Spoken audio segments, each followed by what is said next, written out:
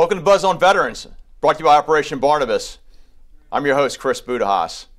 Today we have Taylor Elders from New York Life Securities. So Taylor, welcome. Hey, thank you. Hey, appreciate you. It's good to have you. Yeah, absolutely. So tell me where you're from, what you do in the Marine Corps, and what are you doing now with New York Life? So I'm a Florida native, not a Jacksonville native. Okay. But I am a Florida native. You're forgiven. Yeah, all right. Come from a small town called Sebring, Florida. If you're really into Le Mans racing, maybe you've heard of it. I have, actually. And fortunately enough for me, growing up, I was able to kind of have some mentorship, and someone was able to put me in line with saying, hey, maybe you should think about joining the Marine Corps. So joined the Marine Corps, and I was a computer and radio technician. Okay.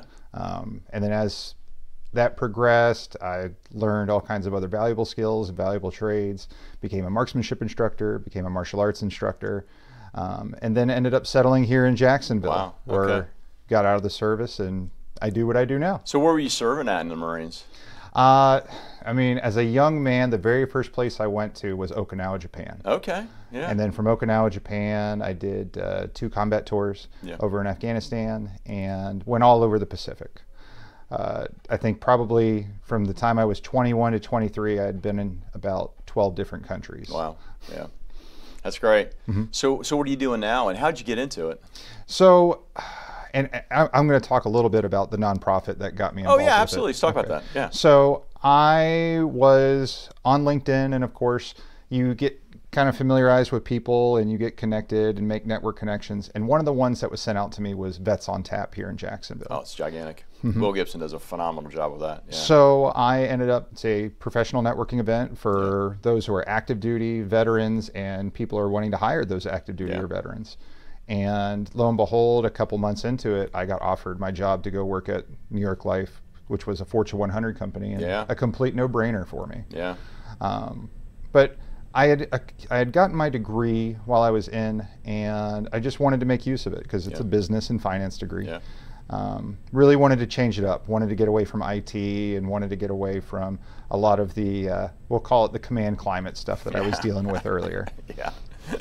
So it's funny, you bring up a great point, like LinkedIn. What a powerful resource, and I've talked to some folks in the military who are like, I kind of shy away from social media, and they go, and I go, and they ask me, does it matter? I said, well, as far as the rest of the world is concerned, you don't exist. That's a terrible thing to say, and I will completely agree. I was one of those guys. I really like to have a small social media presence, but at the end of the day, it just, you can cast a wider net utilizing at least LinkedIn for your social media.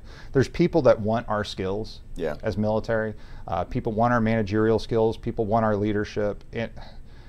Why not market yourself on something like that? That's huge, right? Mm-hmm. And then just that network of other folks to kind of inform your decisions on what career field you want to work in and where to work. That's important. Absolutely. So you got any advice for fellow service members besides LinkedIn on as they kind of look at transition, maybe a do or don't that you went through personally? So first off, you don't know what you don't know.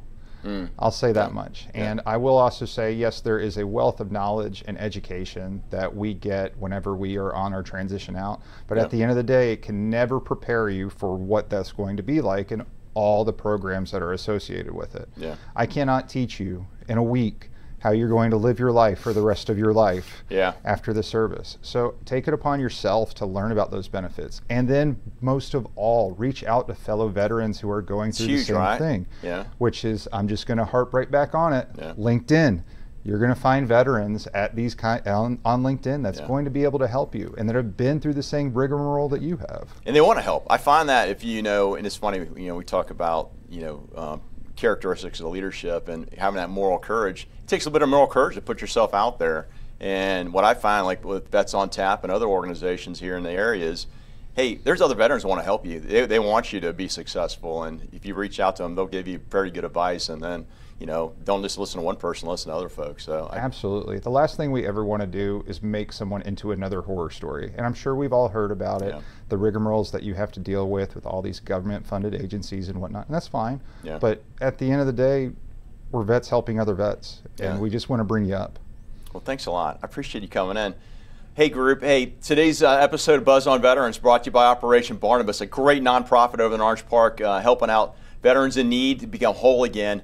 What I would like to mention is thanks to Bill Hickey, he notified me last week that come March 9th from 10 o'clock to 2 p.m. over at the Players TCP Sawgrass, there's a job fair with a lot of great organizations coming out to interview and then also collect resumes for veterans in the community that are looking for, other opportunities or employment here in the Northeast Florida, Southeast Georgia area. So I'd encourage you to come follow me on LinkedIn and take a look at that flyer there and what companies are coming out. So thanks again, and we'll see you at the next Buzz on Veterans.